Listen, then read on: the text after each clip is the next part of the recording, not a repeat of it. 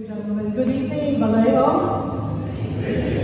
Magandang gabi sa inyong lahat. Good evening in Tagalog. I'm Rozzana Verder-Aliga, your Vice Mayor of the City of Vallejo. Thank you, ladies and gentlemen, for spending your Monday evening with us in this first live, in-person town hall meeting with Chief Williams and our guests. With COVID-19 restrictions partially lifted, I'm very pleased to see you in person after sheltering in place for more than 12 months. I think that deserves a round of applause.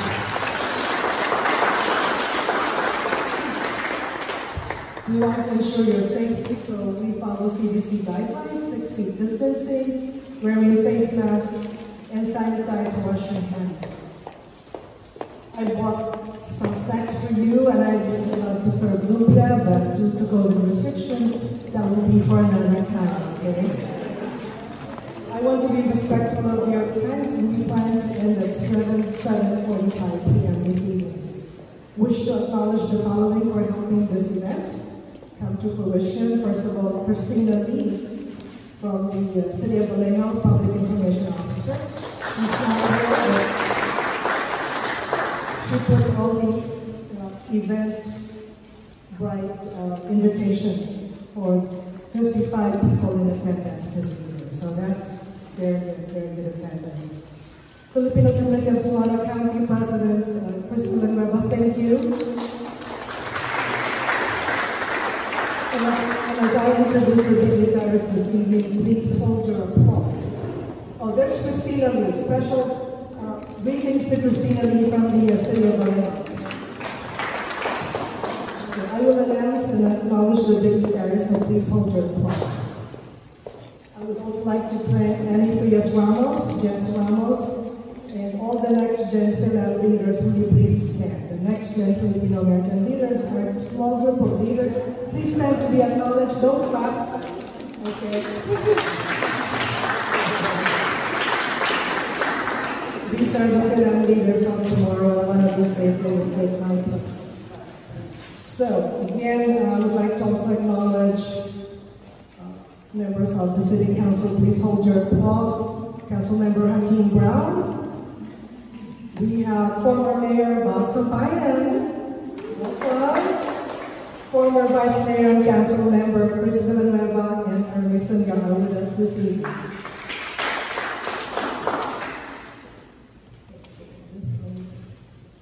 I have other council members who will be here later this evening. I also want to acknowledge current Vallejo commissioners. Will you please all stand? Current and former City of Vallejo commissioners, please stand.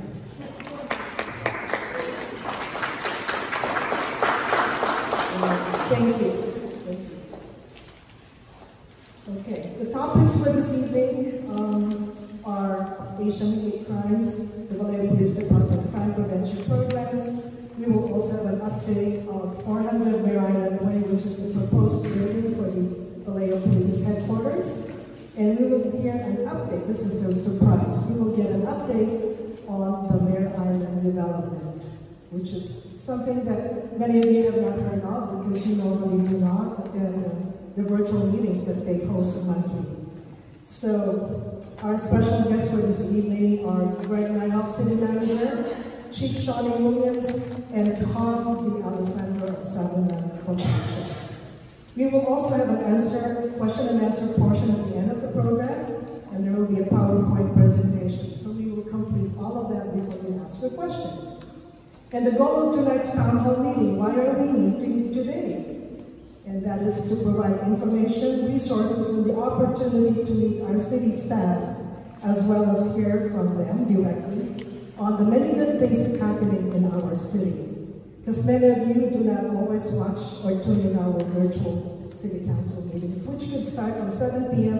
until 1 a.m. in the morning. So we work very hard on your behalf. So I'm hopeful that, our city leaders and staff are here to listen to your concerns. We will not have all the answers to your questions, but this is a start. So please take note that we will not be able to answer those questions, but I want you to leave knowing that our city cares, our city listens, and we will do what we can to address those concerns. And at the end of the meeting, if you wish to get a response or you have follow-up questions, please leave your name and email address, and I will circulate a pad for you so that you can write your name and phone number. So this is the first town hall meeting that I'm hosting, and it will not be the last. So that's good. As you know, our city has faced, due to the COVID-19 pandemic, we have faced many challenges. Uptick in crime, closed restaurants and businesses, as well as loss of jobs. So I hope this meeting will help us, the city, between the city and the police chief and the police department. Our goal is to build relationships with you and with all segments of our community.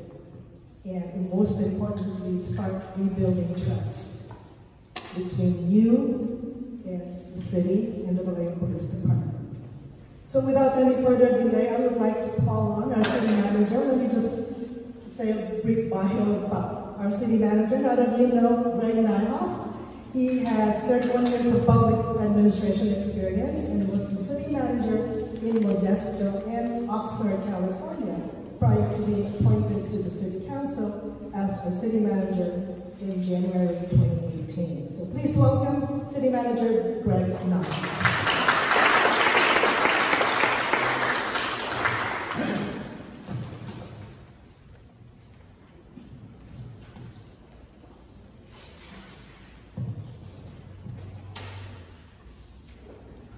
While they're taking care of sanitation, how about a hand for our vice mayor?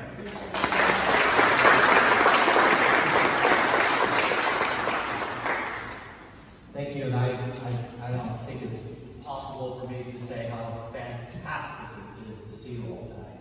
I have not been at a meeting for over a year. It's so good to see you all.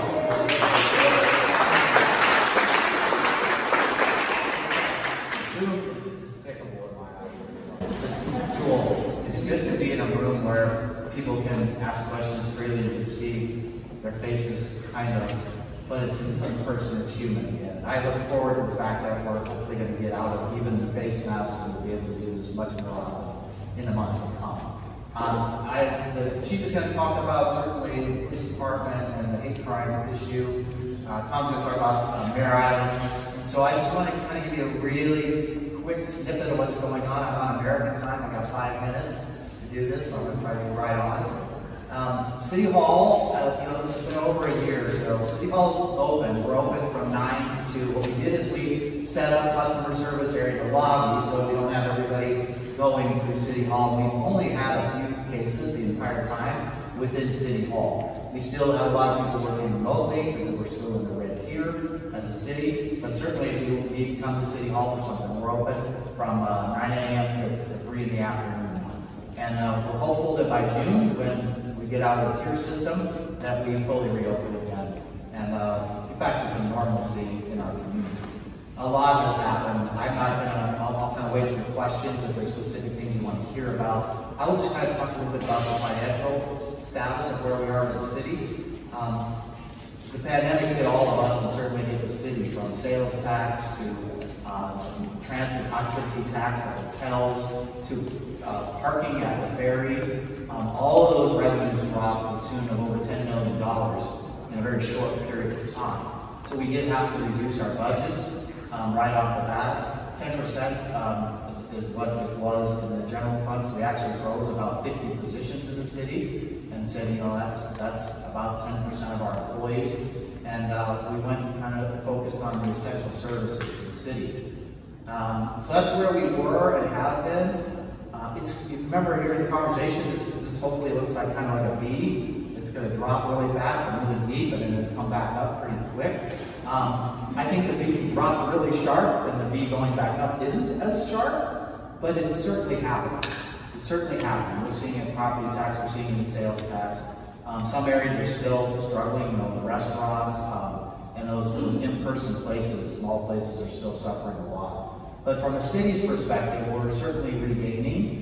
I think we're about ready to hit our next budget proposal here in May before the city council. So what I like to say is remember, we were on this climb. We were doing quite well, economic development, everything was going up, sales tax revenue, and then we dropped. And so I think what we're going to see at the end of the year, next year, what we're looking at is going back to where we were pre-COVID-19. So you're still not where you would have been, and it's probably a 2-year full recovery for us when it comes to our annual revenue. But it's good. 2 years and back up there is going to be a really good thing, and it looks very strong, very optimistic for where our economy is headed. And so that's great news for us. The City Council will do goal setting this week. We didn't do goal setting last year because of COVID, and it really, I think, creates a little less focus when we're talking about services we provide all of you. Getting them together, hearing from the community on here's what are our highest priorities is always important. And so we'll do that, and then we'll go to the budget approval process. That then we'll look at their goals, the community goals, and we'll make sure the budget fits that. I see Mel from Congressman Thompson's office here. Yeah. Everybody wants to know where my Christmas present, my Christmas present, which is our Christmas present, shall we say, of $26 million in the American Recovery Plan. And basically, we're still waiting for for the specific information on how we can utilize those funds. But some of the things I'll be supporting or bringing forward the council have to do with, like we needed to replace the fire station where COVID hit, we had to wait, we had to defer that. The Advanced Peace Project, which council just supported, we were moving forward with Councilmember Brown and the council to do that. We had to hold that. And so I think there's a whole number of things. We had to use $3 million of reserves just so we could keep the level of services where we did. And so all of those things will come in, and thank Congressman Thompson for that, because it really puts us back up to bring us right back up to where we were a lot faster than what we would have ever done.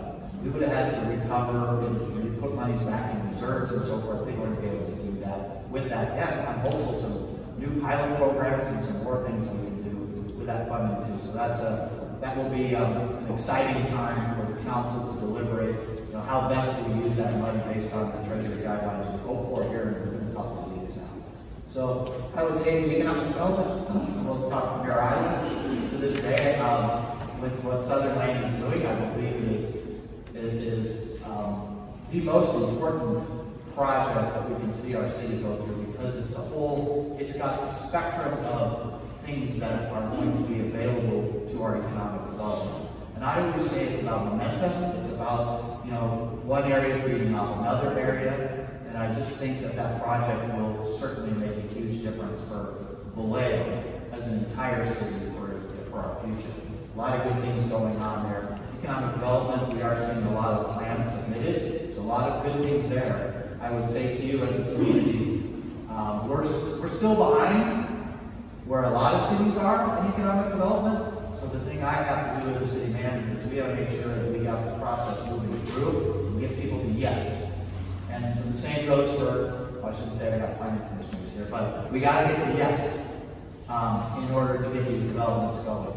And a lot of them are in the works, in the process. And so I would say in closing to you is the future is very optimistic. It was an extremely challenging 2 years. There are a lot of other things we're working on, police reform. There's another huge one with us.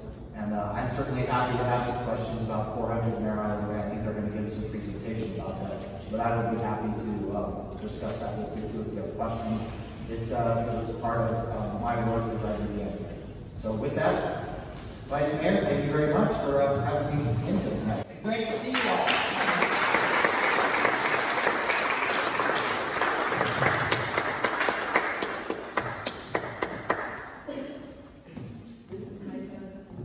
My son, my husband and 2 sons are here. My whole family is here in support of the Filipino community and the city. So thank you, Greg. For your information, the city manager of the city of Vallejo actually runs the city, and he's responsible for implementing the goals and priorities set by the mayor and the city council. So if you have any complaints, you can also contact him. and your city council members and the mayor. So thank you. His name is Nyhoff. It's on the city website. Anyway, our main speaker for this evening is our police chief, who has been with us since November 2019. He has 26 years of police experience. He actually started when he was 16, so 26 years, how much is that and how old is he? He actually was the assistant police chief in San Jose, California, prior to his appointment as police chief for the city of Vallejo. Please give a warm welcome to Police Chief Shawny Williams.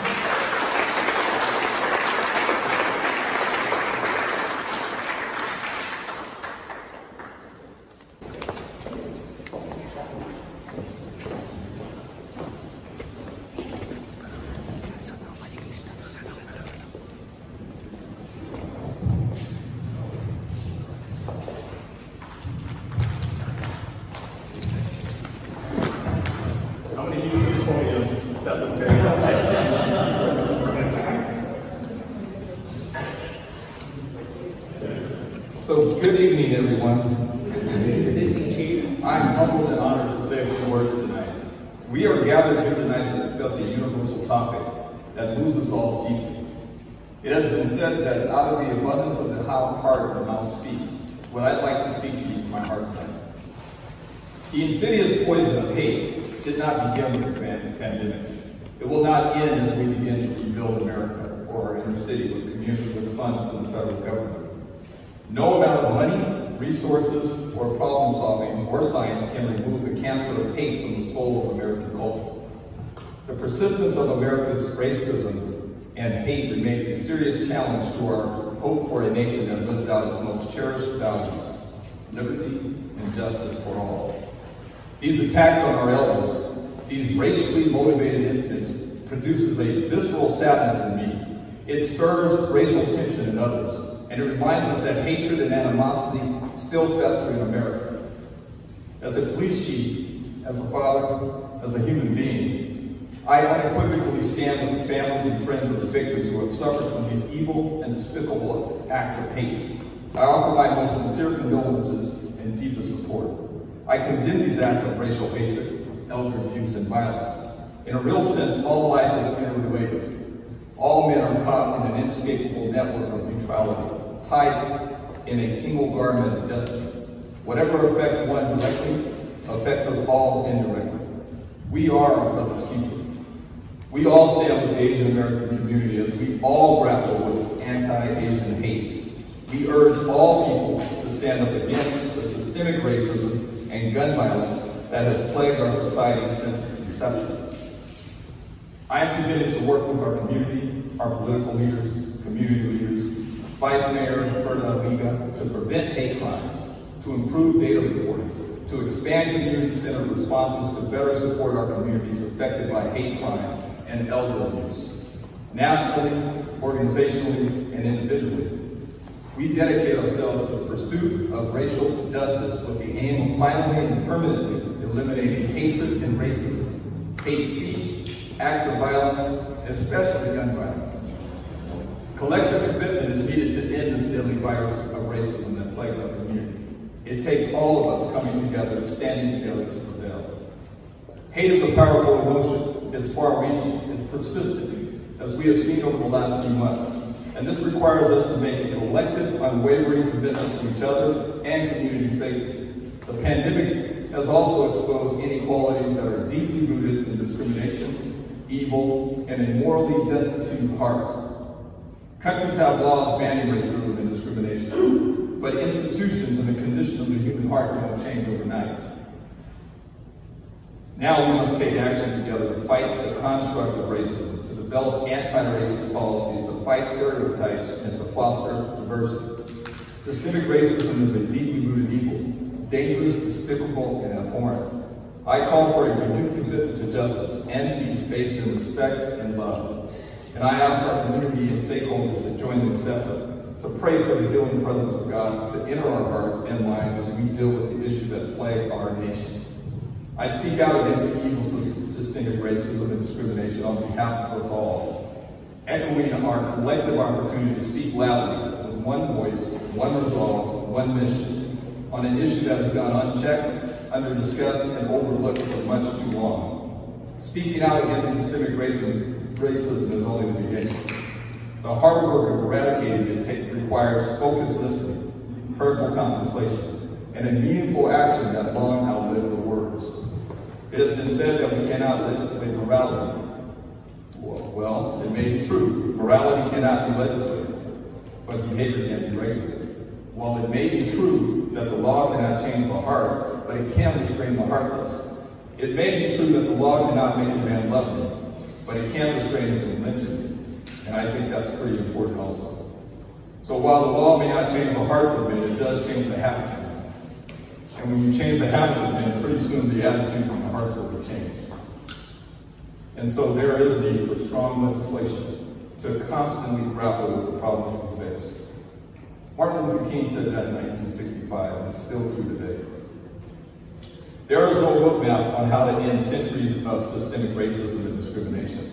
As a nation, I believe we're finally ready to engage in the serious conversation needed to end this chapter once and for all. And I commit that the Vallejo Police Department and the Vallejo community will be part of that solution. In closing, as the police chief in the city of Vallejo, as a community, and as a police department, we have an obligation to do no less than everything we can to foster a more just, compassionate society in both words and deeds.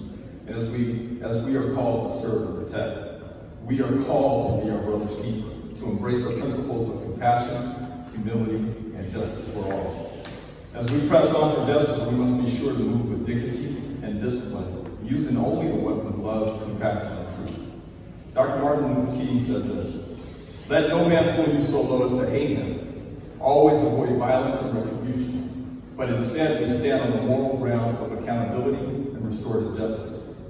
Darkness cannot drive out darkness. Only light can do that. Hate cannot drive out hate. Only love can do that."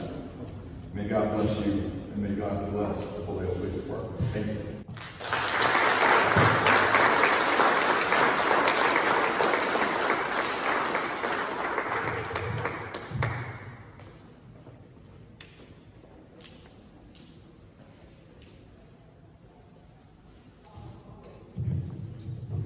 Deputy Chief Mike Khimm is going to do a presentation now on hate crime awareness. Good evening. My name is Deputy Chief Michael Khimm. I started here in November, came over from San Jose PD, entering my 30th year here as a police officer, and it's been a pleasure to be here in the city of Vallejo. Great transition, great people, great community, and of course, great city leaders. Thank you, City Manager, Vice Mayor. I see members from City Council for letting us give this presentation. I'm going to go through a couple of slides here. Typically, I cannot read them word for word. I will read a couple of them just so everybody sees it. Before I begin, I just, from the bottom of my heart, on behalf of the police department, I personally condemn the hate crimes and bigotry against our AAPI community. In addition, I really am happy to see us standing together to stop these attacks on AAPI. So we're going to give you a quick overview of the hate crimes in the city of Vallejo. The purpose of the presentation is to give you an overview, explore the impact of hate crimes, and also give you some really basic statistical information. All right, so a hate crime. A hate crime is a crime based on the motivation of a bias. That equals a hate crime. I'm going to kind of read this. Most of you probably could read it, but just in case. Hate crimes means a criminal act committed in whole or in part because of one or more of the following actual or perceived characteristics of a victim. So again, this is a hate crime. I'm going to go over what a hate incident is next. And as you can see, 1 through 7, disability, gender, nationality, race or ethnicity, religion, sexual orientation, or association with a person or group of one or more of these actual perceived characteristics. That is a hate crime. Hate incident. A hate or bias incident is any hostile expression that may be motivated by another person's race, color, disability, religion, national origin, sexual orientation, or gender identity.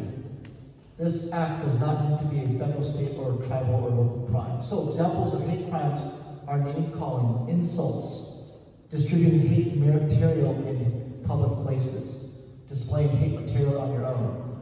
So that's a hate incident that needs to be coupled with a crime, as we spoke about earlier. That equates to a hate crime.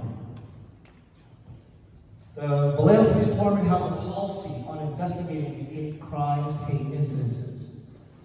This is in our current lexical duty manual, and it basically says the policy of the department is to safeguard the rights of all individuals, irrespective of their disability, gender, nationality, race, or ethnicity, religion, sexual orientation, or association with a person or group with one or more of these actual perceived characteristics. Any of these incidents are given high priority here at the police department, and I'm going to go over those steps next.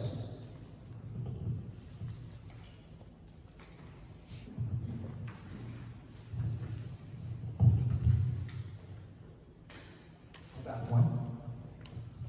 Very top it says high priority is given to hate crimes without mandatory reporting requirements. So what that looks like is, if a hate crime occurs in the city of Vallejo, a police officer will be dispatched. You call it in, a police officer will respond. It's not a phone report. Upon arrival, the officer will take the report. If there's suspect information, follow-up will be conducted at that moment. Supervisors are notified on all hate crimes. If we can't do the follow-up that day, this particular incident will be automatically forwarded to the investigations unit or detective unit. Our detectives will then follow up, and if we can make arrests, we will. We have an outstanding relationship with the district attorney's office, and they will review the charges. In addition to that, we also have a records manager that is mandated to report hate crimes and hate incidences to the California Department of Justice. That is done monthly, and we run the stats every month. Thanks, John. Okay, so hate crime statistics. In 2021, so far we're at 0. Again, these are reported incidences. Incidences or crimes may have occurred in the city of Vallejo, but they haven't been reported so far. In the last 4 or 5 years, you can see we've had 2 in 2016, 1 in 2017, 1 in 2018, 1 in 2019, 7 in 2020, 600% increase in 2020. We did a deep dive on those instances, and we did notice they occurred after May 30th, which is 5 days after the death of George Floyd. And those incidents happen to be Black or African American victims. Is there a correlation? Probably. Can we prove it? Not going to be so easy. But the point is, we captured the statistics and we are noticing it. Next slide. I'm going to turn it over to Chief Shawny Williams, who's going to go into the psychology of the hate and go from there. And of course, at the very end, we just have a few slides. We'll go over some Q&A and answer some questions before we go over the Mare.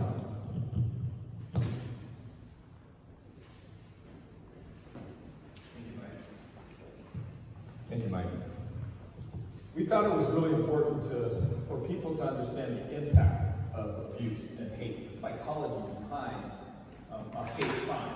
A hate crime is just not a typical crime because not only does it affect the individual, but it also affects the family of that individual. It affects the community.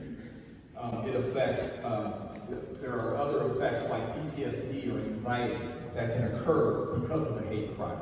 So it's really important when you understand just not the statistics, but what happens personally and to the community when this happens. And that's why I wanted this slide up. It has a few pictures, if you can see these pictures. These are actual hate crimes that have occurred in our city. And I wanted this to be personal. So when you look at the top picture, the middle picture, and this picture here, there was a hate crime that occurred at Blue Rock Springs Park, where there was a lot of hate language that was written, and it impacted the entire community, if you can all recall. Another building that was the building for Councilmember Brown, there was hate crime. We actually blurred out some of the language there, but that impacts the entire community. And then we thought it would be really important for people to see this and to understand it. But also, when a hate crime happens, when you see lack of trust and confidence, it disrupts public order. It has a serious impact on all of us. And that's why I want to emphasize this slide. Next slide. So where do we go from here? Where do we go? What's the call to action for all of us here? What's the call to action for our city? Well, I always talk about PI, prevention, intervention, and enforcement. So how do we stop and end hate crime? We have to do that collectively. So how do we do that? We do that through education. And it starts with education and outreach. It starts with meetings like this. It starts in our schools. It starts in our businesses. It starts in our society and with our politicians. It starts with all of us. I put public service announcements. I think that's really important in our city. And it's a low cost item, but it's something that we need to do to get more information out to the public. It starts with good diversity and inclusion plans. In schools, in our businesses, in our communities, we need to have that because this conversation has to start. It also starts with good policies.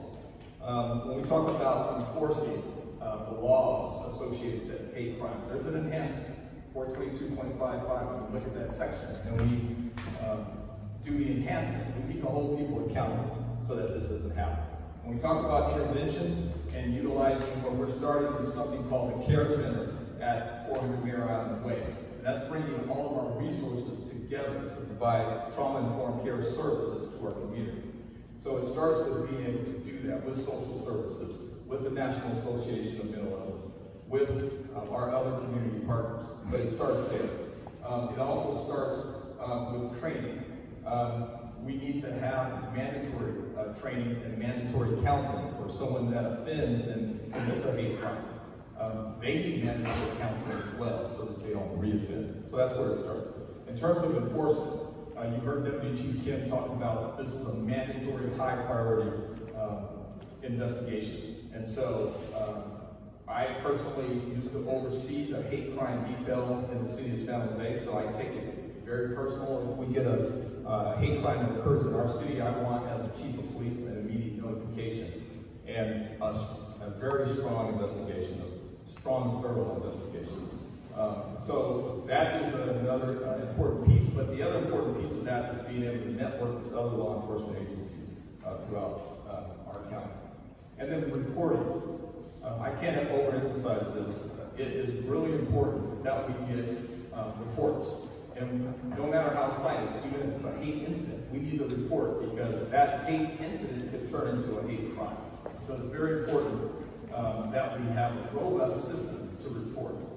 Oregon, I was looking at their website, and their Attorney General has an online form where everyone can report a hate crime, and it gets distributed to local law enforcement. I believe that that's important. It's simple, right? But if you are targeted based upon those categories, we need to report. And so we need to make it easy for people to report to us. Next slide. All right, so we're going to talk about re-imaging. Police, this is going to be a segue for Deputy Chief Khimm. He's going to come up and talk about the new police facility. These are some talking points. Why is the new facility important to fighting and combating hate crime, gun violence, and all crimes? Simply speaking, our city and our community needs tools to be able to do that, to do it effectively. And this is part of those tools that's going to help us to do that. Right? All right, we're going to open this up for questions and answers regarding hate crime. Thank you, Police Chief Williams and Deputy Chief Mike Khimm. Okay, so we have time for a few questions that's related to the hate crimes, and then we'll do the presentation for 400 Mare Island Way. So, yes, Rudy, actually, please.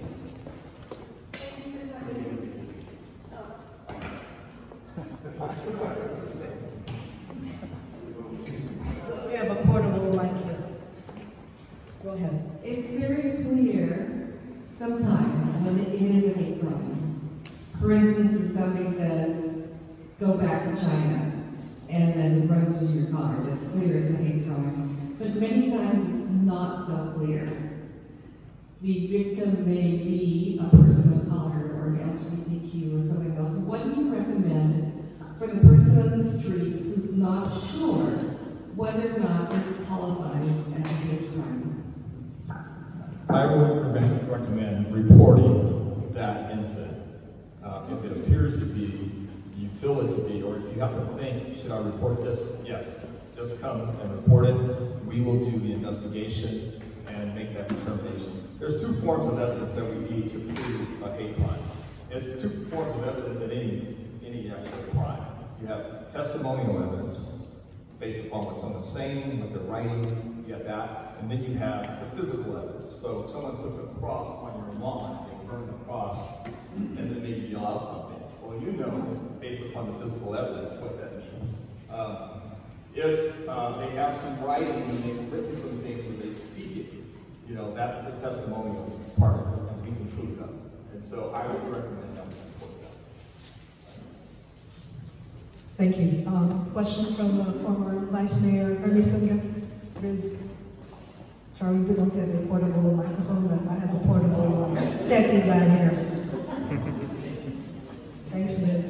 And then next, Mayor Sampaio. Former Mayor Sampaio has a question also. Go ahead. Yeah, good afternoon, everybody. And, you know, I look at the graph, and I don't see any Asian statistics.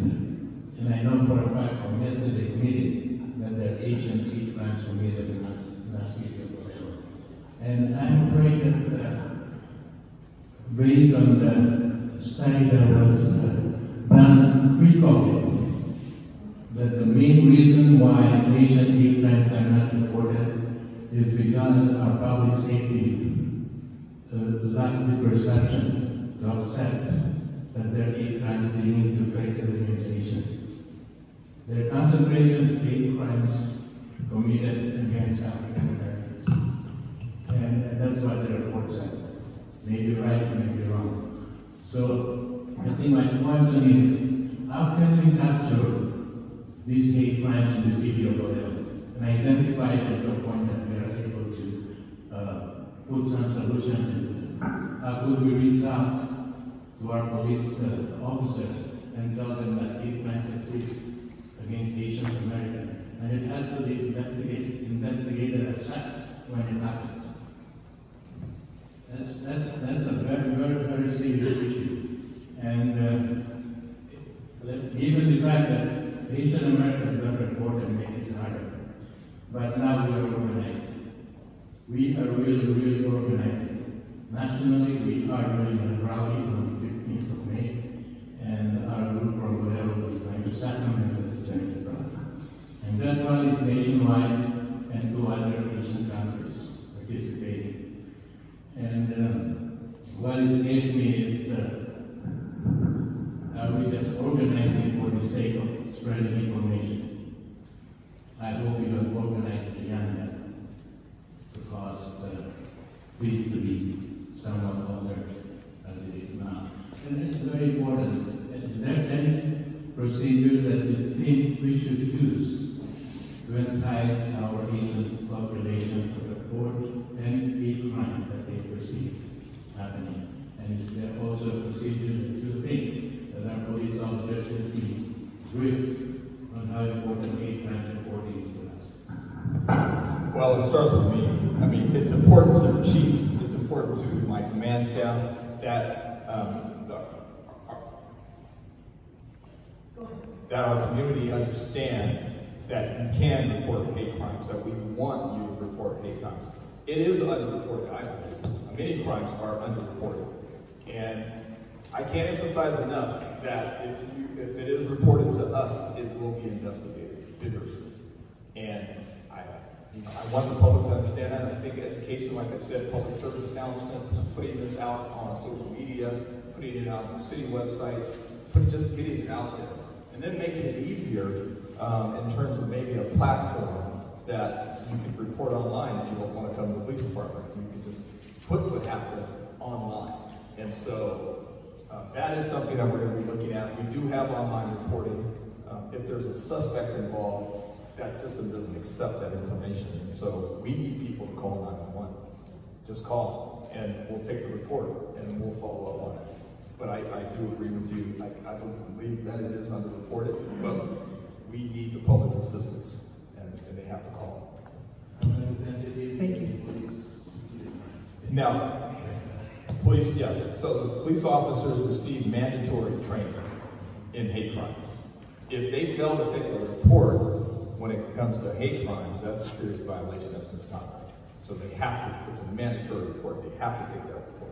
If I hear about them not taking a report, that's not good. So they are required to take the report, and they will take the report. We have really good officers that do an outstanding job every day, and if you call, we will come and they will take that police report. Thank you, Chief. Mayor Sambayan, former Mayor Sambayan has a question. And then I'll take one more question, two more questions, then we're going to go to the next topic. And then we'll do the Sutherland presentation, and then we'll have more time for Q&A after that. Because we wanted to make sure that the presenters get a chance to do the presentation. So two more questions. Yes, from Mayor Sambayan.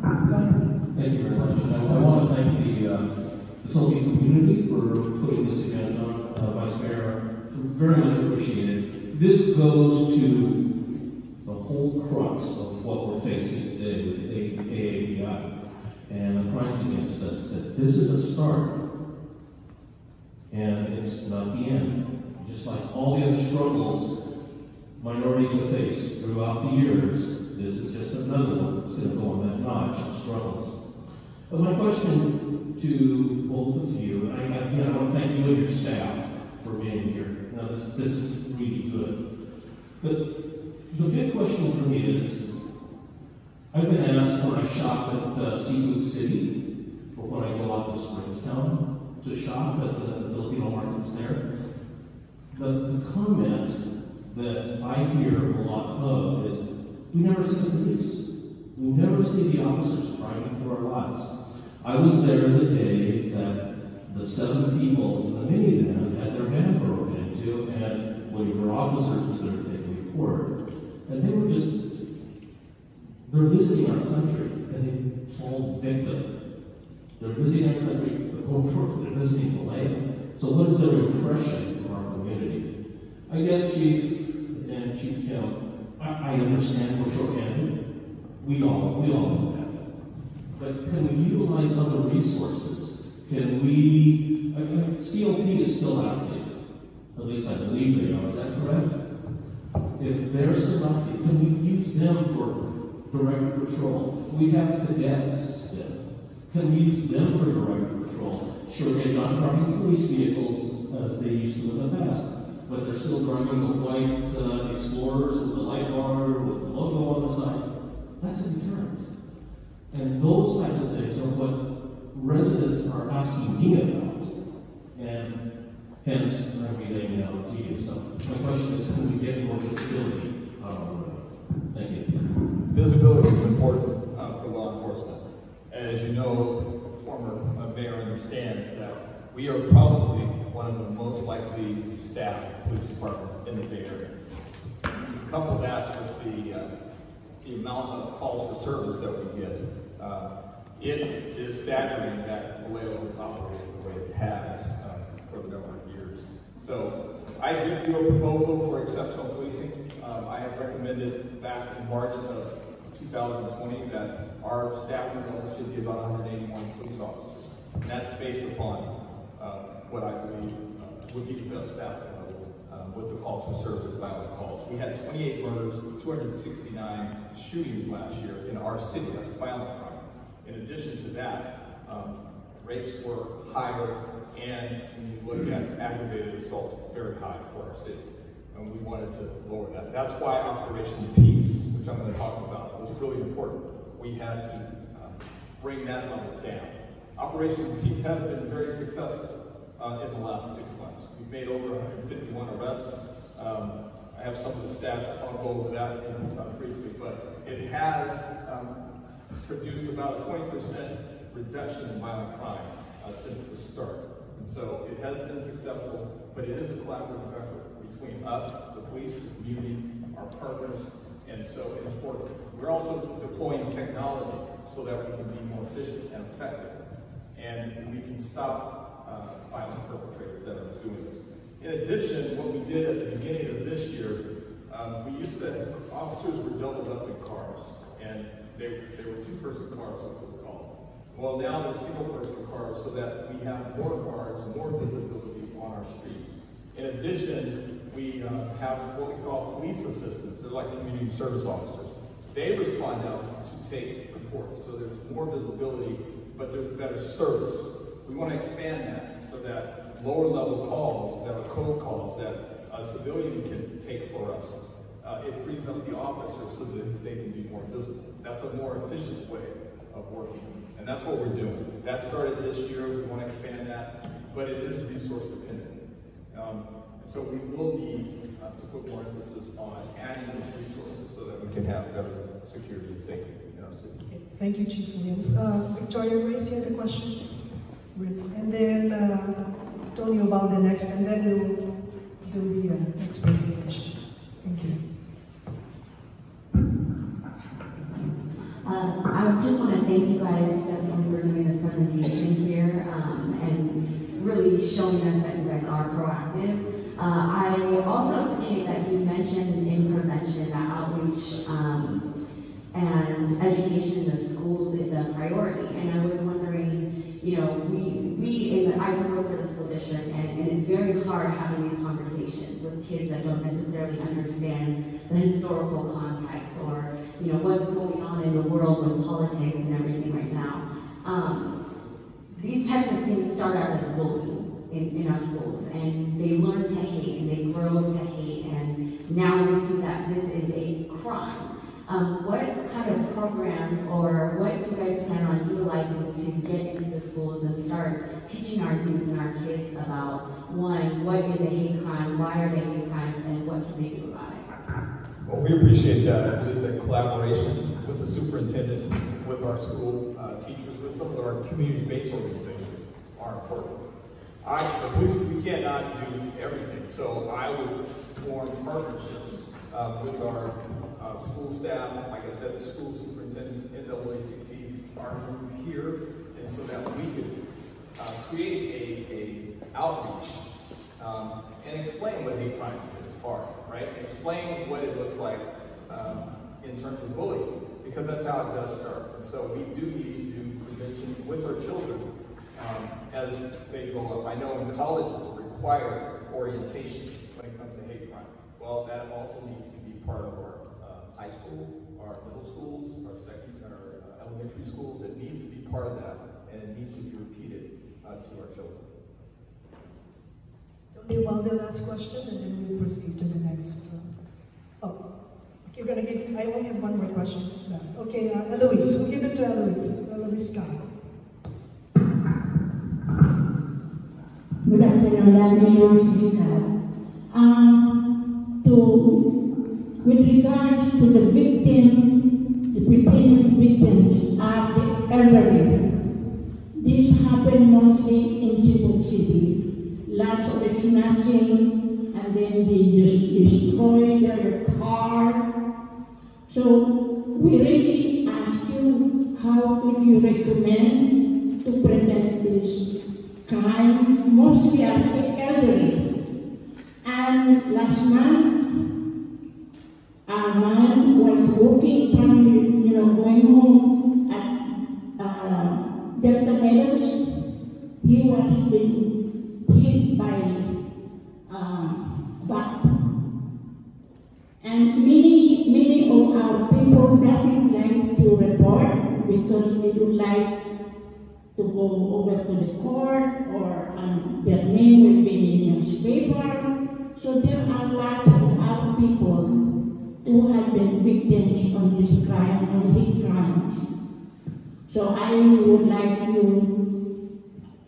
Chief, if you could do something, if you could do, how can we prevent this, especially in Cebu City?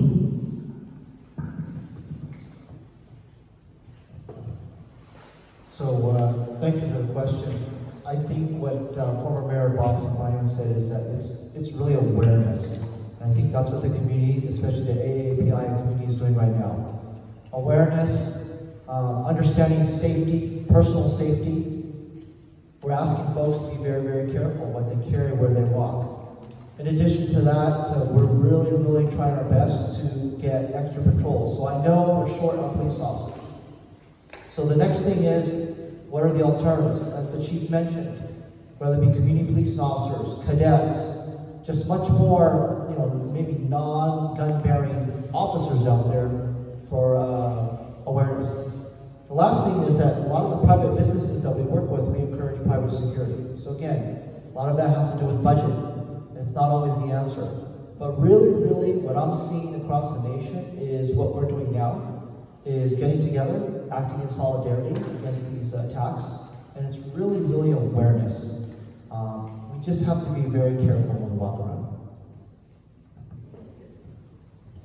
Thank you very much. So we'll go to the next part of your presentation, Chief Williams. Thank you.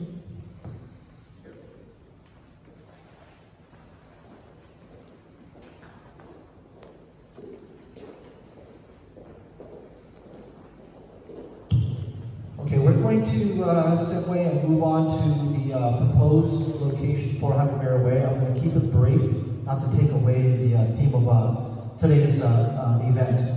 Right after I speak, Mr. D. Alessandro will be giving a very short presentation from the Southern Land Company, so he's going to go right after that. So our current location at the police department is only 23,000 square feet. It's very small. It's outdated. There's not enough room for our detectives, support staff, communications, professional standards, cadets, and police officers. It's insufficiently sized. In addition, we've had multiple hazardous reports completed at the police department, and we're not doing well. There's asbestos that's been found. There's things that are breaking. There's not a generator. The air conditioning and the HVAC system has failed. So what we're proposing and we're hoping is to move into 400 Mare Way. 400 Mare Way is currently partially occupied by the police department. Next slide. So this particular location is centrally located next to the ferry terminals, the transit centers. It's next to City Hall, which is very important for chain of command, communication, in addition to businesses. It's a pillar of our security as it's located. Part of the new station is retention. Everybody wants to work at a nice facility, not an old facility. That's a given, right? We want a nice place to go to work that's clean and functioning. But really what's important is high visibility. Right now, the police department is kind of located in an area that's probably not highly driven through or walked through. This particular area provides very high visibility, which equals to economic development, economic security, and business growth. I'm going to show this rendition. This is an artist rendition of the future building. It's about 40 seconds, and go ahead and play that. So as you watch it, this is, you're looking at it from 400 Mare Island Way. As we come around, this is the future parking lot. This parking lot will be able to hold at least 21 spaces for visitor parking. Right now, we have no parking at the police department. It's directly in front of the police department. Oops. Was that the end?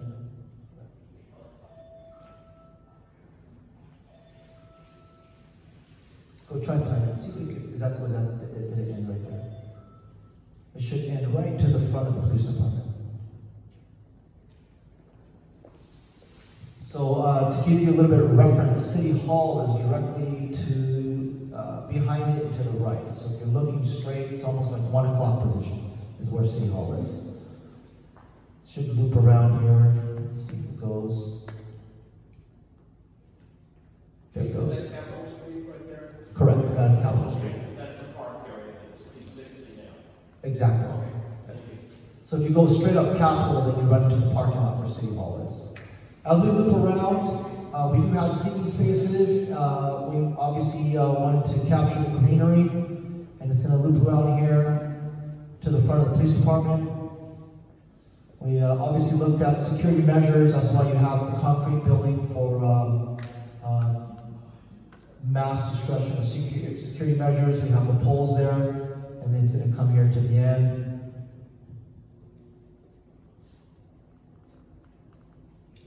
If you're looking straight ahead, that's going to be the police department. You go walk up to the steps, and then you'll be able to file reports and residents of the police department. In addition to that, when you go up those steps, we're going to have a community room. A lot of departments across the nation have a community room such as this where you can rent out and host meetings. So it's going to be open to the public. You can just sign up, it's free. And that's it. And the very right side of that is the parking lot for the police department. And as you can see, we'll have the pre-processing area, but that's essentially what the future department is going to look like. In addition to that, we're going to have what you call a Community Assistance Resource Center. This is going to be kind of a multidisciplinary interview center for adult victims, child victims. We're going to collaborate with the detectives along with the nonprofit organizations to deliver a way that we can interview this victim. It's a one-stop shop, and this way they don't have to go all the way up to Fairfield. Currently at the police department, we don't have this. Finally, it's cost effective. We already bought the building for $13.5 million. Based on the projections, we're looking at $30 to $35 million for the upgrade and retrofit, which is about $47 million in savings. On average, if you bought a brand new building and built it from scratch, it's close to $95 million. And that's from scratch. The building already exists. Recruiting, retention, responsiveness, I talked about that already. Everybody wants to have a nice place. Right now we're recruiting officers and we take them to the old building for a tour. This is where you're going to be working. In addition, our dispatch center is actually in the basement of the police department. No windows, poor ventilation. Our plan is to put them up on the second floor looking over the water. And if for those of you that ever have a working environment where your 12 hours on and you have just limited breaks, it's not a comfortable thing. Accessibility we talked about for both the community and the police officers, and finally it's obviously modern and falls into the theme of 21st century policing. And that is it. So I'm not sure if you want to take questions now or we can segue to Mr. Delasan. We'll take questions later because I want to make sure. Are you going to talk about the peace project? I mean the peace. Operation Peace, yes. Yes, Operation Peace, and then we'll go to Mr. Tom. Yeah, that's good. Thank you. Thank you, Deputy Chief Khimm. I'm just going to discuss Operation Peace really quickly. Operation Peace is a community project it's a crime reduction program. And it's not only crime reduction, but it's also a community engagement program. So what does PEACE stand for? Operation Peace stands for Predictive Enforcement and Community Engagement. Predictive Enforcement and Community Engagement. Why was it created? Because of the spike in violent crime. We had, like I said, 269 shootings last year. We had 28 murders. Crime was increasing at a just unprecedented rate in our city. And so Operation Peace was created. It's a four-part plan. One was to redeploy officers to the areas where those shootings were happening. Two, it was to develop partnerships with our federal, state, and local partners. And we did that. Three, it was to utilize technology. And so we utilized technology to enhance how effective we can be. And four, what we call the 4 C's. And that's cops, clergy, community, and council members, right? Or community council members, all working together. So that was the community piece. So we had an Operation Peace Community Task Force, and they've done different events, cleanup events, different events throughout the city. But we also had our federal, state, and local partners for 6 months that did enforcement. Enforcement on the people that we believe are the prolific offenders in our city that were causing a lot of those shootings. So I'm just going to give you some of the results on that. In a 6-month period, we made 151 arrests. We had 75 recovered guns. We seized over 10 pounds of controlled substances. That doesn't include the 22 kilos of, I think it was heroin that we seized in conjunction with another state agency. We had 8 pounds of marijuana seized, 2 meth laboratories that were seized, and a pill press. What's really important is just not the numbers. It's what happened after the enforcement. Like I said, there was a 20% reduction in violent crime within that 6-month period. And it's not ending. I mean, Operation Peace is continuing, and we're going to continue to do this. Our Operation Peace officers that we redeployed took 60 guns off the street the first 2 months of the year. That's a gun every day. So they are doing an outstanding job, and it's really important that we are proactive, because reactive policing is not effective. Proactive policing, when you're in the right areas, is effective, and it's been successful. I can take any questions if you have. Yeah, well, I want to defer the questions later. I want to make sure we get Tom D'Alessandro's presentation, very interesting presentation. This is an update on what's going on at Mare Island, North Mare Island. So Tom D'Alessandro is 31 years of experience. He started when he was 10. And Chief William started when he was 16. So anyway, he is the president of Sutherland Corporation, West Coast Regional Office, and is in charge of Mare Island development. So let's give a warm welcome to Mr. Tom D'Alessandro.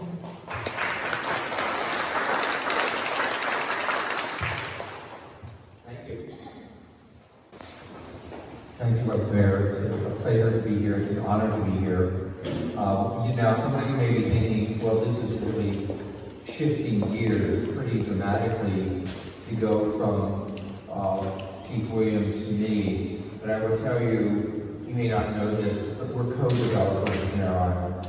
For Mare Island to be successful, I have to attract residents, I have to attract people who want to move here, I have to attract businesses who want to move here, I have to attract guests who want to visit here as a jumping off point for visiting wine country, or just as a great place to be.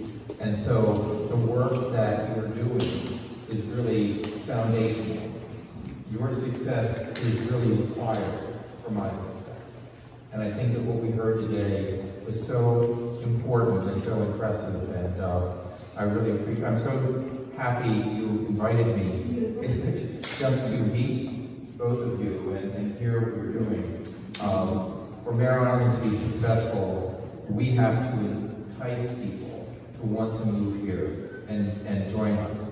So I wanted to talk a little bit about some ideas of guiding Mare Island and some of the things that we're going to be showing you. So I know that I've been teasing you for a year now. I've been here about a year, and I keep saying, well, we're going to show you stuff, we're going to show you stuff. But I want to show you some precedents and some principles that when you see stuff, and you will be seeing very soon, you will understand some of what's motivating us. So if we go to the next slide. We're working with HOK, as many of you know, but we're layering in some other architects. So we want to have multiple architects working on Mare Island. And this is so that it's a richer perspective. We have different people viewing it differently and seeing different things. I've worked on many projects that have gotten, they've been very much loved by the communities I've built in, and part of it was having multiple perspectives, including community input, but also architecture. So HOK is still involved, but in the historic core, I wanted to bring in someone named Alan Ward-Sasaki, and we're looking at how do we redevelop and how do we develop mixed uses and why are mixed uses important. So there's the next slide. And so Alan Ward has worked on the Lincoln Memorial redevelopment. He's worked on the Federal Reserve redevelopment, Faneuil Hall, Boston, redevelopment park downtown Boston. Next slide. And so we're bringing him to look at the historic core to complement what HOK has been doing. So the historic core, as probably all of you know better than me, but here we have the gantries inside the control in the museum, and the promenade along the water and then the river. This is really where Mare Island started. This is where the Navy started their buildings. These are the most historic buildings. These are some of the most powerful architectural buildings. And so we think this is a very special place. Now, when you get used to seeing me, you'll see every place I talk about on Mare Island is very special. But this has the most history, and it has the most, it is really one of the major waterfronts. And so we're looking at some principles for what makes a place comfortable for people. And actually, this does have an impact on crime. I mean, when a place it invites a lot of people to show up, that tends to, just having places populated, tends to reduce crime. But it's designed to the right scale for us, so that when we're there, we just feel comfortable. We feel like this is where we belong. It creates open space that create a place. You know, a lot of Mare Island today is just a sea of asphalt. That made sense when we were moving nuclear subs around, but it doesn't make sense when we're just trying to feel comfortable in a place. It's distinctly urban and walkable. We just feel more comfortable when we can bike or walk around. We're not compelled to be in a car to go where we need to go. It includes decompression, just places we're so busy. We're juggling so many different things, and just having places where we can relax and just decompress. We want to include them in our plan. And then we have the right mix of activities. We have some civic anchors, we have places to go dine, we have places for concerts. And then we have options for living here. So a lot of people, you know, we have the residential in one section and the downtown in another. And we're trying to say a lot of people want to live closer to where the activities are, the next slide. So we're looking at human scale. We walk to work comfortably. Again, we want to say, we want to be car light. And I think we've been, feasible right out here. There's a series of families that own Mare Island, the Lawrence family, Finney's, Sebastian Lane, and now Southern Lands, which is owned by Tim Downey. And so it's a family, kind of a series of family-run groups, and this commitment to, a comfortable place, walkable, designed for daily use, and all of these, most of these images are things that Alan worked on. So we want a hierarchy of streets, and again, when you go to Mare Island, most of you just see asphalt. When you're in the historic car, you just see acres and acres of asphalt. And so we're now saying, how can we bring in trees, bring in places that are designated for bicycling, make it clear where people can walk. So we're just trying to take the same space, but now design it for us. Next slide. Again, creating these places where people can mingle, where we have dining, we have shopping, again, they're walking, just relaxing, and the streets are defined. And this is the kind of place that people like to spend time in. Thanks. And so we're talking about human scale, connecting, mixing the uses, and then really thinking about making things attractive. So one of the things that Alan worked on is the Chicago River, the redevelopment of the waterfront, and creating places that people, many people, born and raised in Chicago, have never even been there. They went across the bridges, but they never walked down and got close to the river. And this has transformed the downtown Chicago. So then we're developing phases. So we're looking at doing this at a human scale, connecting things, mixing the uses, being attractive, and developing phases. Well, Mare Island could never be done in one phase. It could never, you couldn't even dream of it. But how do you think about doing it in phases where you're building each phase and builds the foundation for something stronger and richer? So how we look through the phasing is important. Next. And activate. The thing that makes, all of us can be great, but if there aren't events, if there aren't reasons to go, if there's a concert Saturday night, or if there's, an Easter egg hunt on Easter Sunday morning, but just thinking about all the things we can be doing to bring people in, but we're designing to do that. We're designing the space so that we're anticipating the kind of events we want to hold. The next slide. And then the ideas. As important as it is to have things that are energize us and connect us with other people, sometimes we like to be in a place where we can, just do nothing. Just exhale. And so we're looking to make sure we introduce, we might say, on the eastern part of the island, we have all of the factories and all of the asphalt and all of the energy. And on the west side, we have all of the nature and the very serene. And how can we bring these together? How can we connect them and make a connection between the very soothing and serene open space and the energy that we want in the factory area? Next slide. So those are kind of some of the broader goals. And now it's going to be, how can we apply them to Mare Island? If we take those principles that we want to do, let's apply them in our island to the urban core, historic core. So we want to make a new place in the historic center. When we do our market research, we find the two things that people find most compelling about their island. What are the best ways of enticing people to move there, enticing their business to move there? One is, it's 5,000 acres in our island. 4,000 of it is open space, the preserve and all the western open space land. So we really have we have 7-8 miles of waterfront when you add San Pablo Bay and Straits and Napa River.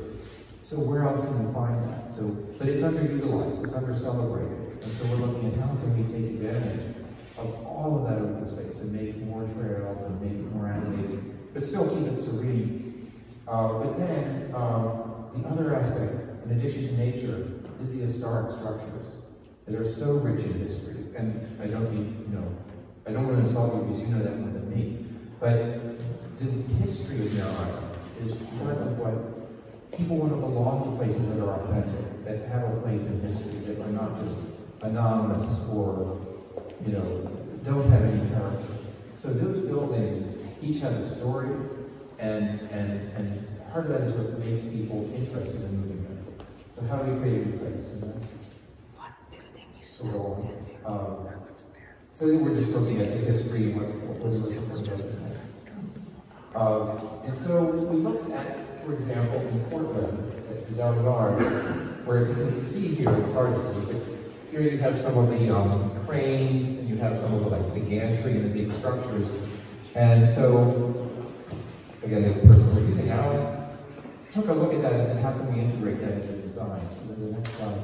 And so you have, a way of looking at how these very modern new buildings, because you really don't want to try to match the old. You really want to kind of celebrate them by being distinct from them. How we can kind of create these new buildings that incorporate the historic buildings and the historic structures in them and make them a part of the experience. So again, this is another image of the Del Yards in Portland. And it's kind of a precedent. We're not going to Xerox anything, we're not going to copy anything. We're going to study these and say what worked and what's really relevant here. Next. And this is just a land. And then in China, the 798 project. So this was a munitions factory in China that they closed down outside of Beijing, really. And Alan worked on this plan of bringing in nature, bringing in some placemaking. So it's an artist. It's kind of an arts and innovation center now. And so we see again how these old structures, these historic structures, can be revitalized by being incorporated into a new land. And they also work with Lowry Aquaspace in Denver, which is probably one of the most successful, if you've been to it, one of the most successful military-based redevelopments. And so we're trying to, again, take the best ideas from around the world for how to redevelop industrial zones. Next. So then it's how can we create an enhanced public use in this district? The next slide. So we have really a tremendous amount of acreage of open space. Just again, you can see when I talk about just all of the asphalt that's all over. This is just here, 7.5 acres of asphalt, which is huge. How can we make that happen? So let me go back to the Chicago waterfront again as an example of precedent. Just what ideas can we take or borrow? And here's another example of just how it's kind of made with, yes, it's a park on one side, but it's also a dining area. So we're bringing in food and we're bringing in reasons to be there. Next. And we're also looking at sustainability. So that these plants are actually also creating underwater habitat for fish. So habitat for fish. So we're looking at what can we be doing also as we introduce natural elements that make it more than just pretty, but also helpful. Next. And then there's another one where we just try to bring green spaces in. Because right now, while it's wonderful to be on the promenade and it's wonderful to be in gantries, it's also very hard to move yourself. So again, this is Corpus Christi, same kind of ideas, how to make it playful. Next. And then Waterfront Park for Los Angeles. Again, just trying to animate, bringing activities in, events in, making it very attractive. Then a new grid, we'll move through this very quickly. So this is really where we're saying, well, this is a street. If we didn't have that paint, how would you know? But this is again, we use a sea of asphalt, and what can we do with it? So we can really say, what are some examples of really wonderful streets? The landscaping, the scale, the paving, how the public space is introduced. And this is part of what we're looking at in the historic portion. Another slide, National Harbor. Now we're looking at the network of these spaces. So then again, this is kind of all images of Mare Island and how we have these beautiful spaces and how we connect them. And one of the ideas here is you might take part of the asphalt and make a temporary space. So this is a temporary space in Boston called the Long B. But we just try, even if we don't have the final plans, let's just get something going.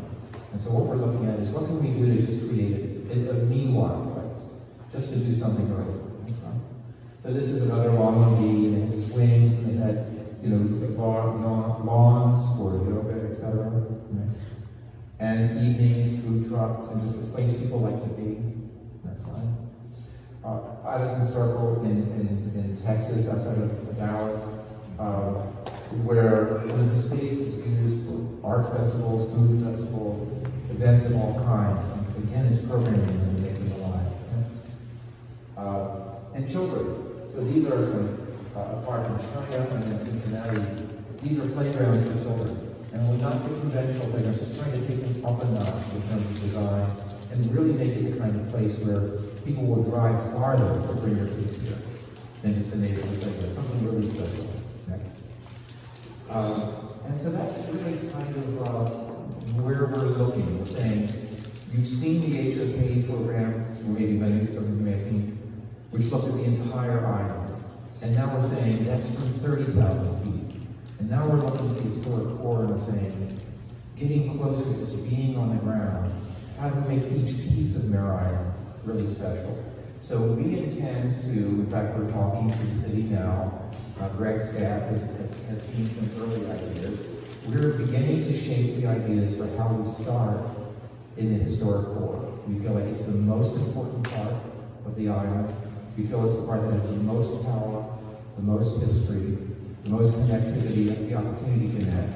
And so while we haven't shown plans yet, we have been advancing the ideas, bringing in some new designers, making the architectural team broader. So I don't want to take up too much time. I promised I would be brief, but I just wanted to say we are working on this and to tell you a little bit of the direction we're going. I really appreciate you being here. Thank you. Thank you.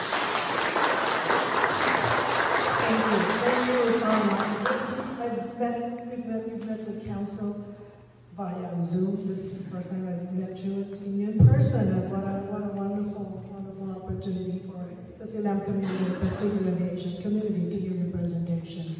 So many of you may have heard this for the first time, right? Correct? So I'm glad that we invited you. So we have about 20 minutes for question Q&A, and I'd like to give you an opportunity to answer questions. Pastor Ubalde will have you next, and I believe Lailani Quesada had a question, and then Greg Torres. So we'll take it in that order, okay? Dr. Ubalde. Dr. Ubalde is president of the Vallejo School Board. Welcome, Dr. Ubalde. Thank you, Vice Mayor. I appreciate the presentation earlier when the chief was sensitive to the introduction, as I would call it, ethnic studies. And we recently passed, the state of California passed the ethnic studies requirement for graduation. And many of us were part of that in enabling that to happen. But I, for one, as a trustees, believe that it should be introduced probably about third grade. And we would not have the experiences of bullying, experiences of really hurting each other, if we understand the contributions that many of us have made in this country. The contributions not only in material things, spiritual, business, and so on and so forth. So it is forthcoming, and I appreciate you being sensitive to that, and I was very pleased to hear you respond to that. And I also would encourage you, and I commend you also for having dialogue with your superintendent. My understanding is that the two of you have been meeting, and I commend you for doing that. In the past, we have not done that. The only time that we have had the opportunity to talk with the chief of police was when we developed the SRO. And now, obviously, that is questioned. But I was also, I helped bring the SRO in its school district. The question I have is, in regards to the lack of reporting, many people are really very shy about making reports. The question, part of that, I believe, is the undocumented. And what is the law in regards to people who have been harmed and have been victimized who happen to be undocumented? That's one. Well, in Vallejo, we do not investigate. We're not immigration enforcement. So, if you are undocumented, it doesn't matter. You should come forward and talk to us. You know, before I became a police officer, I played international basketball. And I actually got married in Mexico. So my wife is Mexican. She's American now, but we only speak Spanish at home. And so I am very sensitive to that. If there is no question that anyone in our city can come forward. It doesn't matter if you're undocumented or not. You can report a crime and we will follow up on that crime. We are not immigration enforcement. That's good to know. May I give you a critique of the visual show that you showed, Chief Khimm? I've noticed that the pictures that you show there, you know, Vallejo is known to be one of the most diverse cities in the country. And yet the pictures that showed there were all Anglos. In front of the police department, the new police department, the citizens there that are walking around, they're all Anglos. Which one is that one? Which one? So I could not relate to it for a while there, but I have to understand. You know, they were just wearing masks, they were actually Asians, so just teasing. Yeah, we have a company that made that for us, and so it's a conceptual rendering of it, so it's all computer animated. Yeah, well, we have to relate to it, sir. Yeah. You understand. It's an honest evaluation. Thank you. And you can use these local people as models for your next rendering. It's volunteers for the next presentation. Great idea. Yeah. Anyway, I appreciate very much you being here, Chief. And I have not had the pleasure of meeting you, sir. And so thank you so much for providing this experience. We would not have this opportunity if we had not had the problem of anti-hate.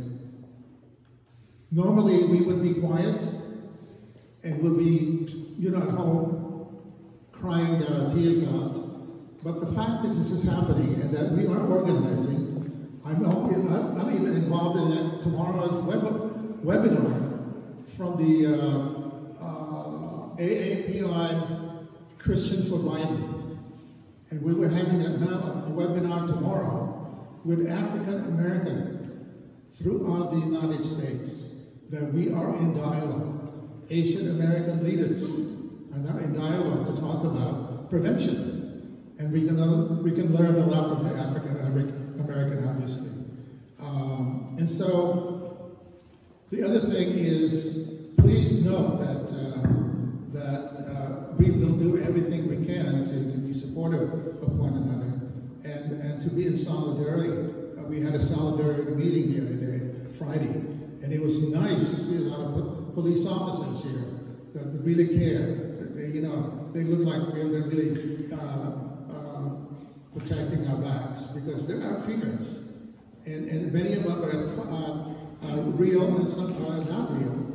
And so we need to be in dialogue and open to the continued conversation. Thank you so much. Thank you, Pastor. So we have 15 minutes here. Please shorten your comments and focus on the question, okay? But this is just the start. We will have many more opportunities to have dialogue.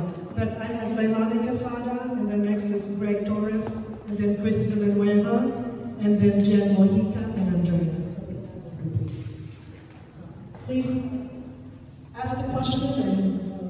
shorter comments, please be considerate. We only have 15 minutes left. Thank you. Thank you. Okay, so I want to ask a question now. When John Peace was the words that you kind of provocative, which is why I was memorial for. So I think what I'd like to ask is just a high-level description of what the predictive enforcement element does in that program. Excellent. That's a great question. Predictive enforcement. One of the things we did when we started, we wanted to look at how many of the people in Vallejo have repeat offenses for gun violations or gun offenses. A gun, like a robbery with a gun, assault with a gun. So we looked at the people that were causing that. We also looked at those that were involved in gang crimes that were causing many of our crimes. And we looked at the areas. So we looked at where are the crimes happening, where are they more likely to happen. And so that's where the predictive enforcement is coming from. But there's also something called social network analysis. So being able to look at how these are all linked together. And that may be from a shell casing. So someone does a shooting, we get the shell casing, analyze that shell casing to connect it to different crimes. And so the predictive enforcement deals with being data-driven, using crime analysis, looking at the relationships, and being able to arrest the people that are responsible for that. It's a very low number of the people that actually commit these violent crimes. And if we are able to do it intelligently, then we can utilize our resources better, and we can reduce the crime. And that's essentially what happened. And that's what we're going to continue. Thank you. Greg Torres and Chris. I had Jenny. In the back, I want to hear from... Thank you. My name is Greg Torres. I'm the president of the Asian Pacific Islander American Public Affairs Association and Rozzana chapter. And I have two board members here, Rozzana and Mare are members of the Apapa Rozzana board.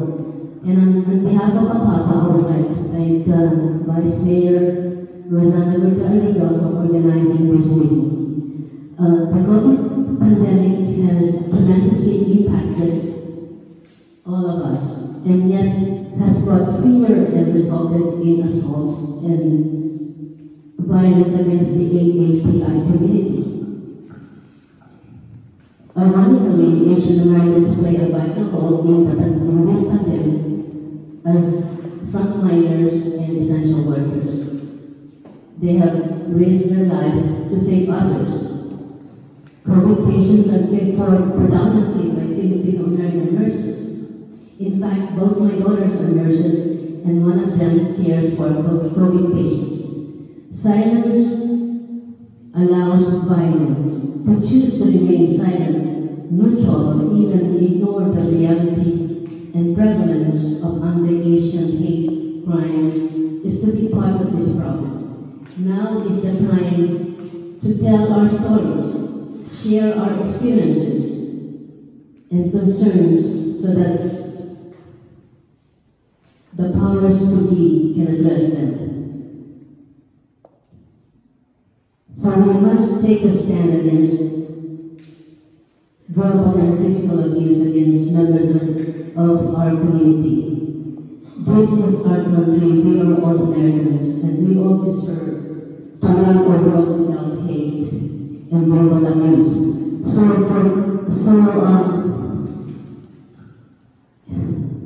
The Apapa is sponsoring a national event, which Shawny is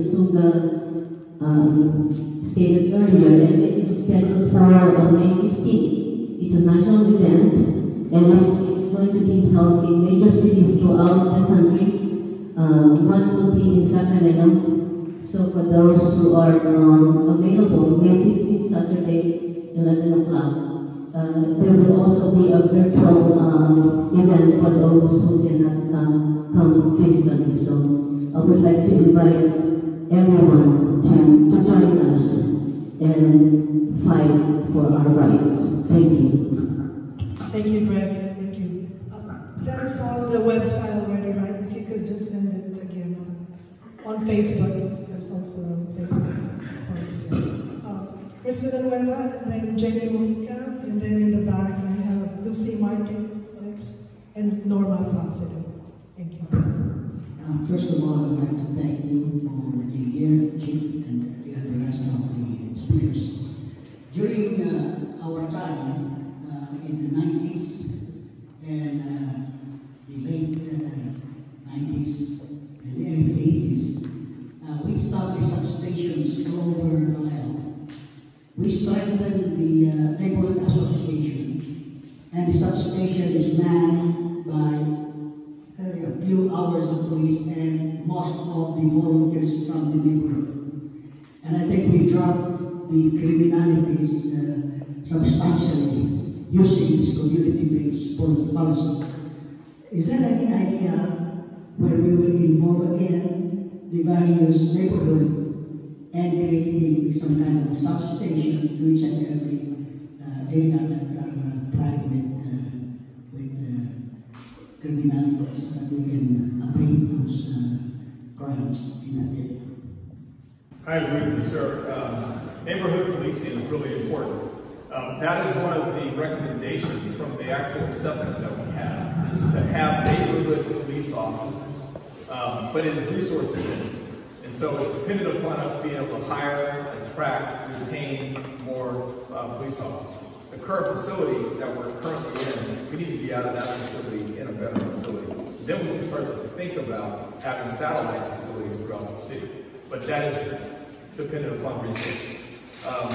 When you're talking about those numbers in the late 1990s, early, there was 156 officers. They had more police assistants. They just had, there was more resources here.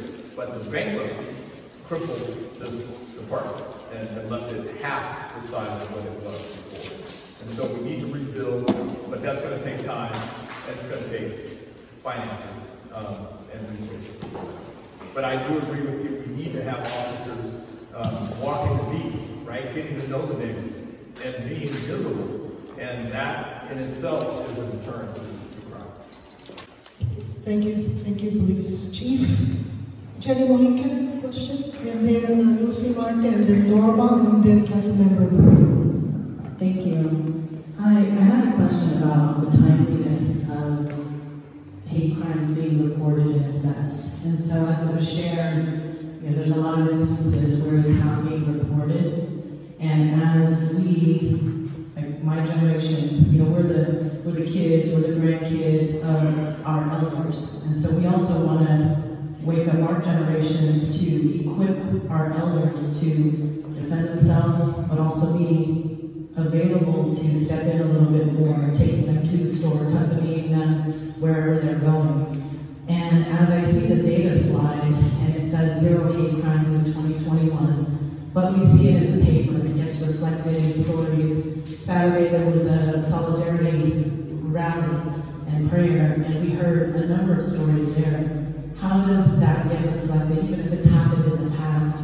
Because we want that data to show as well. Because I think people will look at it, our families, and the community will say, oh, it's not happening here, we're good right now. But the truth is, it is happening. And how do we connect those dots so that the data shows, in addition to the efforts that we are trying to use to support our elders?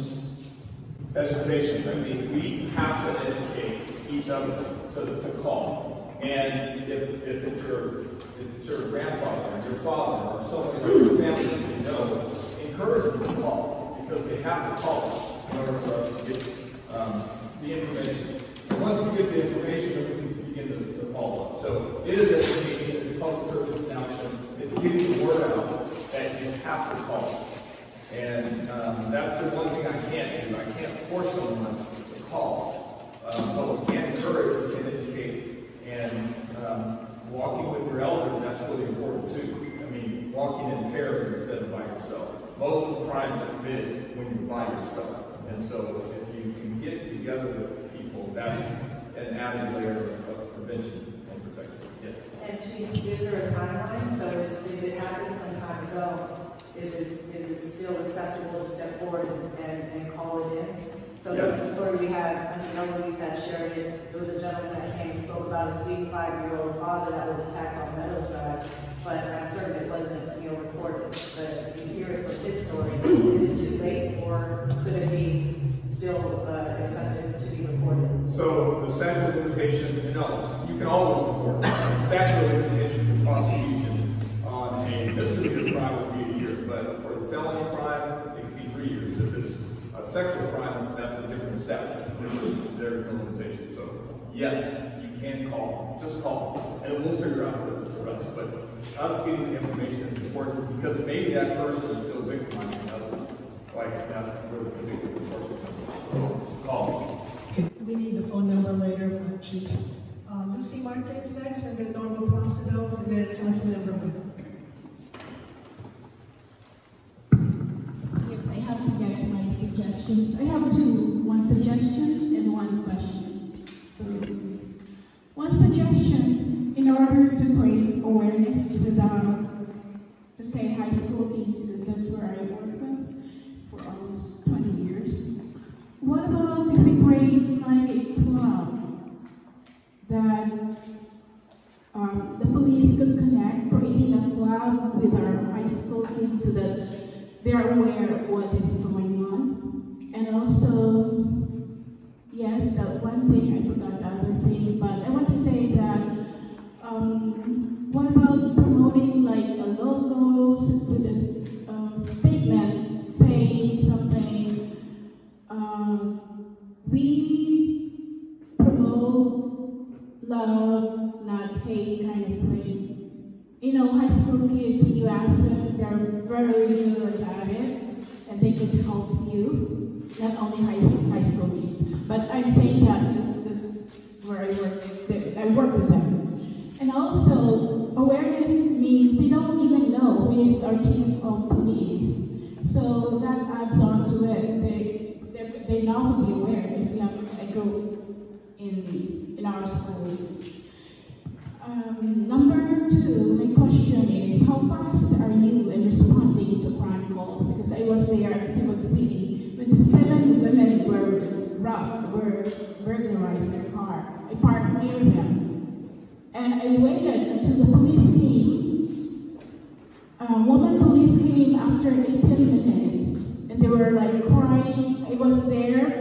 I'm supposed to leave right away. I have an apartment, but I have to stay because it happened to me too at Cebu City, but not during your time. That happened to me 8 years ago. And the police never came. So that's my question. How fast are you now that you are our chief of police to arrive when someone calls you for help? I mean, your mayor.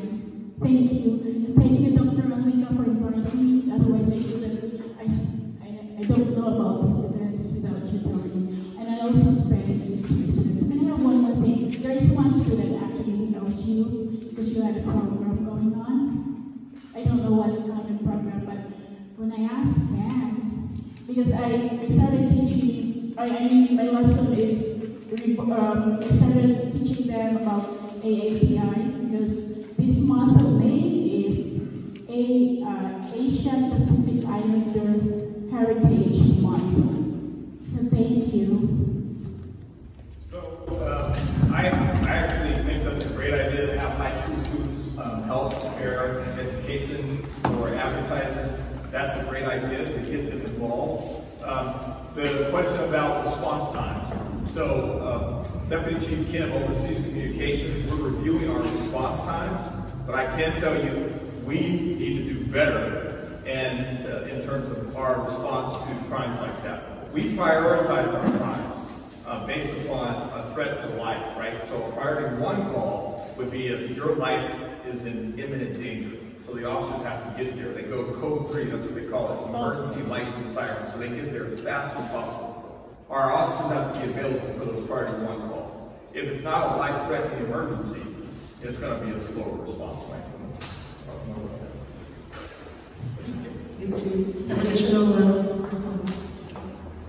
Yes, so the calls for service are divided up. For example, priority 1 call. That's a person getting her life is in danger. That's going to require an expedient response, probably, depending on the availability, 6 to 10 minutes, for example. If it's a car being burglarized, we would consider that a priority 2 or priority 3 call, and the reason is there's no immediate threat to life or safety. So what happens is we require at least 2 officers to go to the priority 1 calls because it's usually for officer safety. They can't go by themselves. Now you're going to have to wait for those 2 officers, or at least one of them, to free up and come over. So we average about 7 officers per shift. And we average on a daily around 190 calls for service on a 24-hour period. So to answer your question, if it's a priority call, for example, a burglary would, if you say, I walked to my car, there's no suspects around, the window's smashed, and the person's gone. That's going to be considered a priority 2 or priority 3 call because now you have to wait for the rest of the calls to finish. So it could take 18, I think you said 18 to 20 minutes, right, for them to respond, depending on how many officers are available. But we are working on alternatives, like the former member said. Community service officers that potentially could take those reports. Cadets that could potentially take those reports. We're also looking at online reporting as an option, depending on the type of call, as an alternative to free up the officers. We are definitely looking at alternatives. I think this is now. I'm going to have to have Norma because we're almost, unless you want to stay until 8 o'clock, and I'm fine with that, okay? But for those who might want to go ahead, Norma. There were physical, verbal, anti-Asian assaults reported during pandemic. What police and our community can do with this issue and problems in our community? I just want to make sure I understand your question. So your question is, what can we do about these issues regarding attacks on the AAPI? Is that your question? Right. So I'm listening to, and I think that questions came up a couple times. Number one, what we're doing right now is getting together the solidarity, the awareness, the marches. But you know what? Ultimately, it comes down to a lot of personal safety. You know, you only have a certain amount of police officers available. So you really have to now take into your hands when you're walking. Is it nighttime, daytime, in a crowded area, where do you park your car? It's a lot of the crime prevention methods. That's really going to be an individual decision whether you're walking by yourself or walking alone. The police just can't be everywhere. Now, are we working with the community like this? Yes. Are we working with Seafood City? Are we having different alternatives to have security, better lighting? We're working with public works, we're working with roads. Those are absolutely options that are non-law enforcement related. But really what I'm hearing, and again, I listen to the news and I study and I talk to my counterparts in different cities, is a lot of it is going to be individual safety. Because it's going to be really up to you to really take care of yourself and being aware of the surroundings and being aware of the situation. Hopefully once COVID is finished, we can get our crime prevention folks out there again, our community service folks from CSS, we call it Community Services Division, and they can go out and start putting on some presentations, focusing on that issue. Councilmember Brown. Thank you, Vice Mayor. So, Chief, my question is to you. I think that as a member of the Black community, it's very disappointing to see,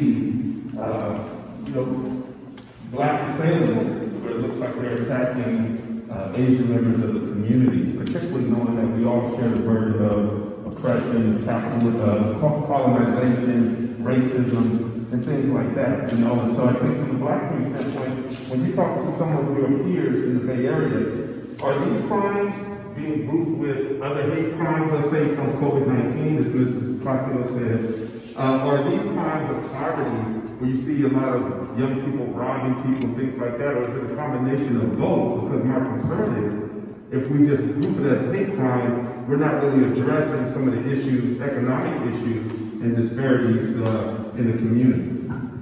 So I had an opportunity to speak with the Oakland chief about what's going on. And when the Oakland chief spoke, he talked about the assault on elders. And so he focused more that this crime is against our elders. And so when I spoke earlier in the evening, this is something I haven't seen in 28 years, where people are being attacked, our elders are being attacked. That has to stop.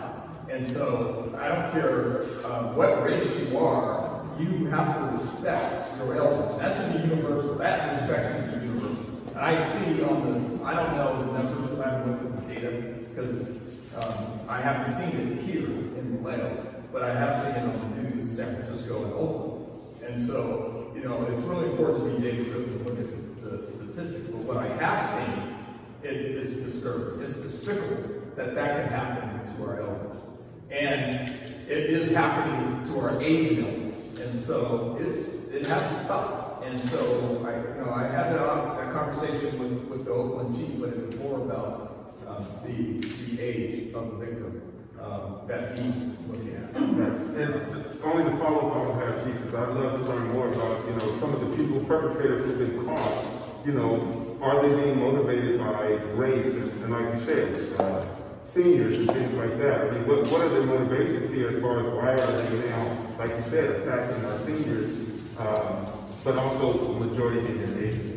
Yes, well, in my opinion, they're just heartless. I mean, in order for you to do that, you have to be cold-blooded to do that. And so, that's my personal opinion. I know that hate is, you know, my personal opinion, it probably has something to do with that. Yes, and I think it has to be whole or in part for it to be a hate enhancement, a hate crime. However, the sad part is that it's happening to our elders. Thank you. I have to end the questioning on the hate crimes and Asian crime prevention center, because I wanted to make sure I give an opportunity for folks who have a question on the Mare Island development and anything to do with the city budget, and then also I echo Councilmember Brown's comments. We have to take a deeper dive into that whole issue of, you know, Black versus Asian, you know, racism, all those issues, because it will take another discussion, another meeting to look into that. But yes, we'll team up, okay? All right, so any questions about Mare Island development? Yes, Mr. Abad. Redevelopment. Do you have a list of the prospective tenants yet? Because I heard that Netflix is looking at also putting in a studio. I don't know if that's true. We don't have, we are actually placing a particular focus on one industry that we see as very powerful. We have 7 companies on Mare Island that are engaged in advanced manufacturing or digital design and fabrication. The biggest one, the one most people know, is Factory OS. And they're working with software developer Autodesk to revolutionize how homes are built. We have Price on Associates. We have 7, and what's happened when you have 7 firms, probably with over 1,000 employees, who are in advanced manufacturing, you have almost a mini agglomeration that makes you more attractive to the next company and the next company. So we're looking to really say, let's try to choose our customer. Let's try to go after those customers, because this is the future of manufacturing. So Mare Island has a long history of being innovative in manufacturing. And this is the cutting edge. This is where industry is going. And we already have, again, 7 firms. So we're looking at the empty factories, which is about, empty buildings are about over 1 million square feet. And we're making an effort to, we're working around it, because this is really a group that's all over the world. We're looking at how do we use the fact that we have so many people already on Mare Island who are trained in advanced manufacturing. Everybody who's working with Factory OS, they're likely to be using an iPod as a camera. We're doing so much more with software and programming. So we're developing a set of skills that make us much more competitive. And beyond just the people, just we have so many computers and we have so many machines that are making things. So we feel like we'd like to see if we can strengthen, almost become Maker Island. I mean, really just become a place that's in the lead for advanced manufacturing and have a particular industry. So just like you say, you know, Hollywood has film industry or Silicon Valley has software. We think we can take a position and really do something special. So I'm not aware. We do have some studios that talk to us. I know that we've got any that are close to being signed. But we do have a number, we have more leasing activity, a pipeline now that's pretty strong. We are trying to make a particular effort to celebrate an area where we think could impact all of Vallejo. Thank you, Tom. Thank you. Greg, you have a few words, and then I have to call Pastor Rozzana because I don't want to just ignore him. Then I'm going to have you say a closing prayer if you would please do that later. Go ahead, Greg. Those are all very exciting questions when you talk Netflix and Bumblebee and all that good stuff in the film industry. We do have an application. City Council wouldn't necessarily know that right now. We do have an application to have a building upgraded to continue that. So we have 13 reasons. So we always have, it's with the pandemic, it had to stop, but we're back in business now when it comes to them having an application that isn't specific to Netflix. It's Filmware Island, there's a company that used to do that, but they did bring in Netflix different shows, and it does look like that's proceeding with an application here. So stay tuned. That's that energy starting to rebuild itself in that opportunity. So thank you for the question. Thank you, Greg. Thank you. Tony, Dr. Valde, and just as a reminder, cityofvallejo.net, that is the website for the city, and VallejoPD.net is the website for the Vallejo Police Department. There's a lot of information there, okay? Dr. Valde, and then you will say the closing prayer. Go ahead. Very good comment. I think it is a positive thing to show that there are island development. Many of us are really ignorant of what's going on. Finally, just to add a little bit, the Tom de Alessandro Southern Corporation, they have a monthly virtual meeting, and I have not seen any of you in that meeting, so I think there's a lot more outreach to the community needs to happen so that folks like us, I know about it, but many of these folks, or I think most of these folks, have not even participated in that virtual meeting. If you I would say, if you give us the list of people you invite, we will invite wonderful. To the next meeting, and they happen about once a month. And sometimes the topics will be very exciting. Sometimes we'll just be talking about geotechnical matters that you have to be a chemical engineer to avoid.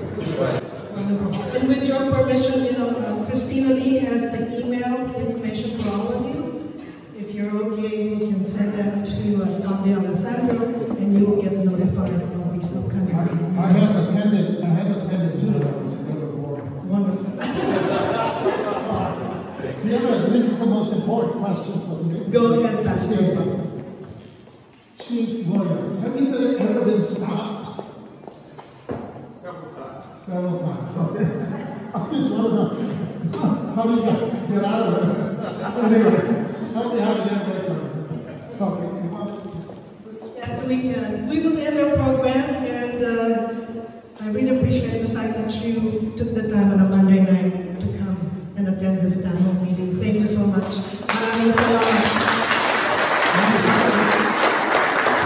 Chief Williams, thank you so much. Tom de Alessandro, and also Greg Nyhoff, and all of you. Thank you very much. Dr. Valde, please make the closing prayer. If everyone will please stand and please gather and pray. And thank you to Bill Human. Let us pray. Oh God, in the midst of trials and heavy things that surround us, it is so great to have something constant that happens in a moment that we can be in dialogue and participate in making this more of a quality life for our community. Thank you for the leadership that Rozzana has offered us, and it's good to see Councilmember Brown here present. Guide both of them, encourage them to enable the staff to be responsive to the community that they serve. Thank you, God, for the blessings of our leadership, and thank you for the support that the community has given us this evening. We ask this in the name of the Father, the Son, and the Holy Spirit.